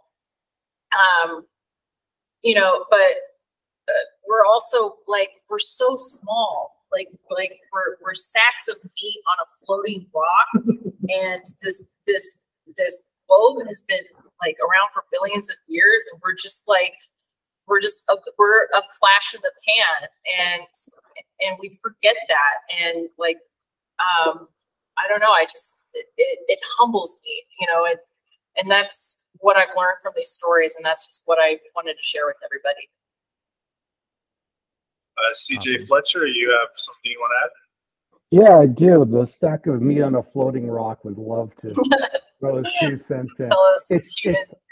It is a phrase like that, and through your presentation, which obviously you have passion behind it and intent behind it, that gives me that hope that AI is not the end-all be-all takeover thing, because there has to be that passion and that intent of passion behind the work. And even if you think that your presentation was off the rails, it still showed that what you had, the emotional context which you had in your past, bringing into it, to me, it keeps reminding me that this isn't the takeover. This isn't the end all be all things. Our brains are still the best tool that we have when it comes to art forms, no matter what they are. So I want to say kudos, bravo, and huzzah to you on your presentation, and thank you for that reminder of what it's Thank you. of where I am in my universe. Thank you. Yeah, one of the things, I mean, I obviously had to condense this talk, but what comes up in the hero's journey too is they start out as this individual on this individual journey, and at the end they're part of, like, they're connected, they're part of humanity, and just because we have this tool doesn't mean we can't lose that, you know. Apple just came out with these goggles, and you know, my mom, I was texting my mom, and she was just kind of like, you know, now people are going to run into each other in their own, like, in their own reality, you know, like, it doesn't have to be that way. We just have to remember who we are, you know. We can't let these things control us. They don't have to control us. Like, you have control over how you use your phone. You have control over how you use social media, like, and notification. Like, I don't have notifications on my phone because I don't want to be on it all the time. You know, I want to, like, the real life is worth it to me, but it's still valuable. Like, I use it for my job all the time. We don't have to let these things control us. We can decide how we want to use them as tools. So thank you, CJ. I appreciate it. Then I have another, maybe not really a question, more of a comment. It's not really even full of words, right? You know, you spoke about the hero's journey, the initiation, the journey, and then the return home. And part of the takeaways was that, you know, reading the stories with new eyes. And I think one of the things that excites me about AI is that it'll be the AI that kind of reads our stories with new eyes. Yeah. And maybe reinvents the formula, because if we're coming up with the same stories and the same formulas over and over and over again, yeah, totally. You know, I'm excited to see what new kind of formulas AI can come up with. And then you say the solution to AI is that the solution to AI that we seek is in these stories. Well, I think, you know, the solution to humanity may be in AI. You know, we can see in AI the humanity that it's I don't know what I'm trying to say. Maybe it's more like we can, you know, put a mirror up through AI, and it kind of shows our own humanity to us, which is why we have to put up so many guardrails here and there, because you know, like an untrained AI may show us some, you know, racial tensions or whatever. But I just feel like it's going to be an exciting time to see what AI can show humanity about itself. That's really cool. I like that a lot. Yep. Can I ask you to carry the metaphor forward? Yeah. Your avoidance of creative writing with AI. Yeah, Is that your Cyclops? Like, it might be. I mean, if you're willing, you don't have to talk about it. But I'm just curious, like, why are you not going there? And what is it like? What does it represent, or why are you not going there? So to kind of talk about that a little bit, and this is where I came up with the idea with the human connection. Like, I think when I fell in love with writing was, like, you know, that book that I found. I was 8 years old. My parents had just divorced. We had just had a big move. Like, my family was just, like, wrecked, and I was just this, like, confused kid. Like, I just trying to, like, survive, you know. And I read Matilda by Roald Dahl, and there was just something about it. You know, maybe because her family is the way they are, like, that I connected, like, I felt, you know, I'd been a reader, I'd been reading books, but that was the first time that I read a book where someone was like, I see you, I hear you, and you're not alone, right? And then maybe, like, 15 years later, after college, I was in this writing group, and I'd written something, we were workshopping, and a couple of people came up to me, and they said, hey, I know somebody who would really like your story. Can I show it to them? And it, like, something clicked in me, and I was like, oh, I am that for somebody else. Like, somebody was that for me, and now I am that for somebody else. And it just, like, that process of writing and all of my experiences, like, it comes out. Like, if you knew my personal history, like, you would see it in my stories, and I'm just not ready to give that over to a machine yet, because you know, it makes me who I am, but I'm sure it's there. So it's like a deeply personal experience. Like when I write content, it's cerebral. Like I'm kind of like, oh, I see, like feeding on the brand and like munching on things. But like, you know, when I'm writing fiction, I'm trying to create that human connection. I'm trying to say to somebody else, like, I see you, I hear you, and you're not alone. And I know your experience. And so I just don't know how to bring AI. Yeah, it just feels like a sacred space. Right? Yeah, it does. It does. Not that it can't. You know, someone mentioned they wrote a novella. Great, awesome, do your thing. But I'm old school. I still write like pen on paper because that's how I learned. Yeah. And I'm not, you know, I'm not a Luddite. I'm not against it. I'm just, this is like you said, it's a sacred space for me right now. That makes perfect sense. Yeah. I mean, that's going to be interesting because, like, going back to that thing about, you know, as these tools get integrated in all the other tools we use, you know, where do those boundaries get blurred? Yeah, it's going to be interesting to see. Yeah. Especially if you can train it on your own past writing. Yeah, I know. You know? Yep. Okay. More Somebody else have a question? I don't know if we're raising hands or not. Oh yeah. We should. I don't know what's happening. Yeah, let's make sure we do the hands. I do want to. I wanted to jump in and make a point that I think that as a creative person writing photography, there is something really important in the process of the creation itself. It isn't actually about the output of the writing or the output of the photograph. And I think there's something about the hero's journey as the journey that I think sometimes the creative process in itself is also a hero's journey. Yeah, totally. And I think that there is no way to recreate that with AI for me. Yeah. Like, I feel like I've heard it come up a couple times where it's like, well, if anyone can just go on a ChatGPT and write a book, then what's the point? I'm like, well, yeah, they can, but like, do you know how hard it is to be creative? Like, you have to like sit in a chair and show up every day and like bang your head against this wall and do this thing. And I don't care if you're doing it with ChatGPT or something else, like it's hard, you know, and you are going up against yourself because you're just like sitting in a chair and you're looking at this page or you're looking at your photograph or Photoshop and you're like, oh my God, you know, and it's like, it's a roller coaster ride. It is, and you're totally right, Leah, it's the hero's journey. And I feel like the creative process, I think I kind of mentioned it in my presentation where it's like, you have this idea in your head, and like you can see it and it's like it's almost perfect, and then you like put it on the page and it's like a 5-year-old drawing, you know, of something weird, and it just doesn't, you know, and you're going through this process. So it totally is. Yeah. Well, I think for me the process of creating is often discovery. So I don't necessarily have an idea like, oh, I'm going to make a photograph that looks like this, or oh, I'm going to write a piece that looks like this. In the same way that the hero's journey is, it's a calling, right? So you're called to create, but you don't necessarily know what that process and that journey is going to be until you come home. That's a really good point. I like that. And I think that gets very lost, even in the most authorship generative art, even in the, you know, going deep into the Stable Diffusion with the training manuals, that to me, that experience of that hero's journey when we are creating gets lost with AI. And I think for me, that's human. Yeah, totally. Thank you, Leah. Great. Yes. Awesome. Well, thank you very much. I think you have well earned your my golf clap. Your golf clap. Oh, thank you. Thank you guys.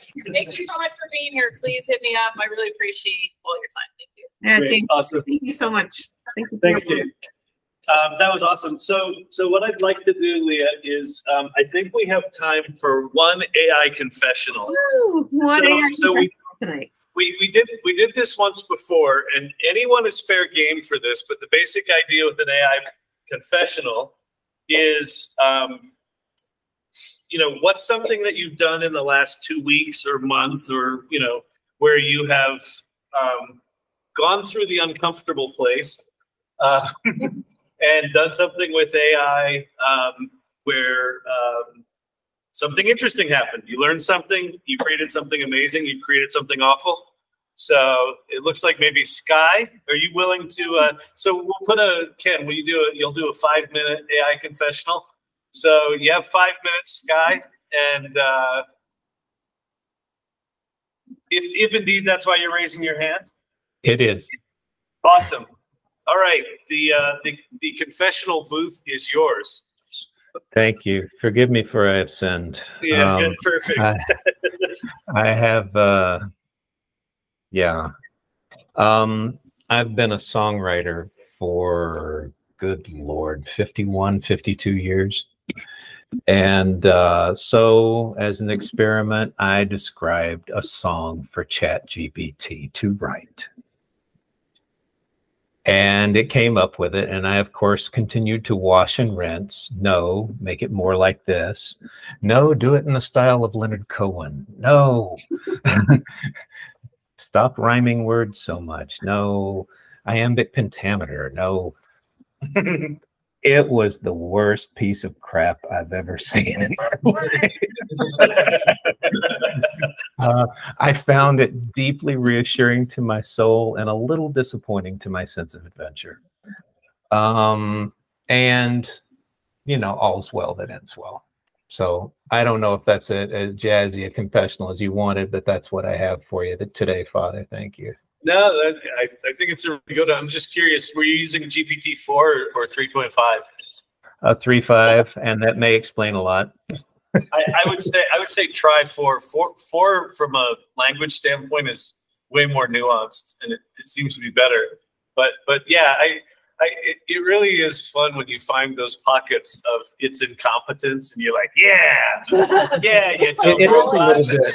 And frankly, the lack of the moral conundrum of well-produced work in front of me was really good. It really saved me from, you know, a dark night of the soul for a few seconds at least. That's awesome. That's awesome. Yeah, no, that was perfect. Thanks for sharing. So yeah, that was nice and short. Anyone else? Anyone want to raise their hand? Everybody, this being recorded and AI might reference it, so it's fine. Yeah, that's true. No worries. No worries. I don't think I'm in danger of that degree of notoriety. We're good. I'm putting the link to a New Yorker article about Nick Cave, and he has a great quote in it about the process of making art and music. And I think Sky will appreciate it. Yeah, it's kind of about halfway down through the article. Thank you, Leah. No. And thanks for the platform. I stand aside, guys. Awesome. Thanks, guys. All right, CJ Fletcher, you got a project you want to share? Your microphone needs to be turned on so we can hear you. You're muted, CJ. It was so much easier to do the confessional when no one could hear me. All right, so the project that I'm currently working on right now today is my own humanity. Wait, sorry, CJ, can you speak up a little bit? You're a little muted here. I can do that too. How's that? Good. A little better. Okay, sorry. So I'm working on my own humanity. I'm at a graphic designers conference, and one of the speakers' big things is AI generative art a viable art form? And it was an older woman from Germany who spoke like this and said that nothing was good and it was all crap. And I then proceeded to take pleasure in finding holes in all of her hypotheses and opinions, and to watch her crumble in front of an audience of other art designers and graphic designers and artists. And I felt good, and that's not good. And that's part of my humanity going away and the AI winning over, because I defended it with every fiber of my being. And I liked it because I made a German woman shrink away.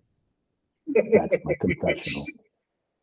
What's been the you said you know, some of the people at that conference have been, you know, not too happy with you, but what's been the what are the counter arguments, or what are they upset about? They're upset that it's too easy, and they're upset that now anyone can really do it, whereas 20 years ago you had to actually have a lot of good pen and paper skills and a lot of good, you know, basic foundation learning. And they're mad that a 10-year-old can generate a picture faster than they can, but haven't really gone to that pivot stance that Eva was talking about 2 weeks ago about being a prompt engineer and really working and crafting your words to make this art form different. So I'm in a room full of a lot of older artists who haven't thought yet about that other side of creativity and being a creative.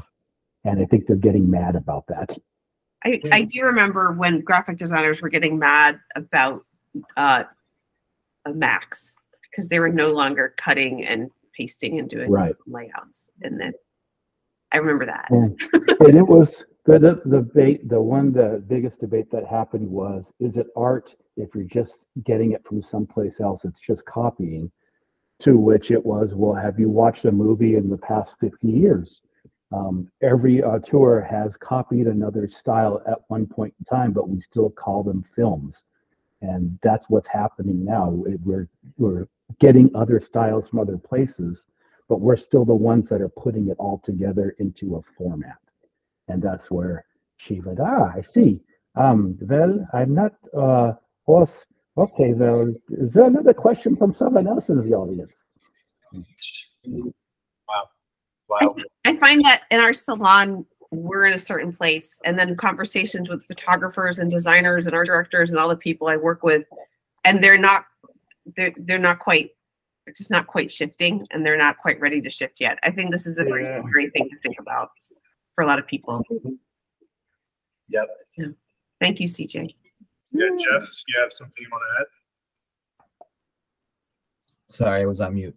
Yeah, so I recently hired a really good, solid artist to work on AI art who was also doing AI art. And I gave him a task, which I would normally would, and he actually emailed me 2 days later and said he had to throw in the towel because he couldn't get my request done. So I thought it was really interesting that a really seasoned artist who, was using Midjourney and all the different AI tools could not, create holiday designs for what I'm doing. And I thought that was just interesting. So just wanted to throw that out there. Was he a traditional artist that was using AI, or was he just someone who was an AI artist? No, he's a traditional artist, and he uses obviously the computer for all of his art, and he's been doing AI for 5 or 6 months, like everybody else. But he just really had trouble, getting a good output. So. Yeah, and you might be in that odd situation, to what you were talking about, that the tools right now are just not quite there, right? Maybe something like that style drop, becomes a tool that gets you, because you've got a very specific output. You and I have talked a bit, so right. Really interesting though. But again, one for the humans, Yes. Yes. What's that? Jeff, what did Rebecca asked what you asked them to do, and I'm very curious as well. Oh, okay. So one of the first offers that we're going to be coming out with is we're going to be doing ugly holiday apparel. And I'm looking for styles to be developed, certain styles that give you, that you can create a custom AI ugly holiday t-shirt, basically. And he had trouble, getting the AI to, generate Santa Claus and doing funny things and riding deer or whatever it is. But he had trouble, doing that. I'm sure it's possible. I'm sure there's people out there that can do it. It's just that I found it interesting that someone that, is such a great artist couldn't do it. So it's just interesting.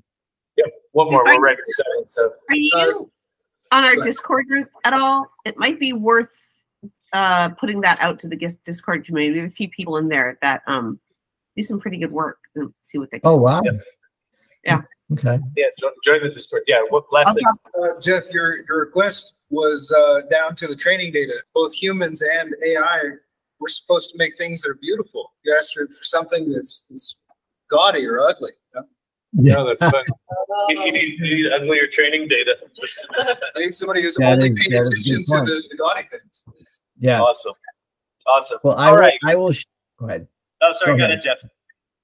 No, I was going to say I will share when I get something good done. Excellent. All right. Well, yes. Please share what you learned. That's really great. All right. Thank you all very much. Another fantastic salon. Leah, thank you so much. Great to see you again. And Chris, thanks for joining with Leah. That's exciting to have you here. Yeah. So please hop into the Discord. We can geek out there. You can ask for questions. You can collaborate. You can make friends. You can make things in Mid-Journey. You can find out how the robots suck. If you're here in Denver, we're going to go over to Zeppelin after this and hang out. So we'll have an after party here locally. All right. Thanks, everybody. Thanks, everyone. See you on Discord, LinkedIn, and a couple weeks. Wow. It's good to hear you flesh out what you were talking about last time. Yeah, yeah. Nice job.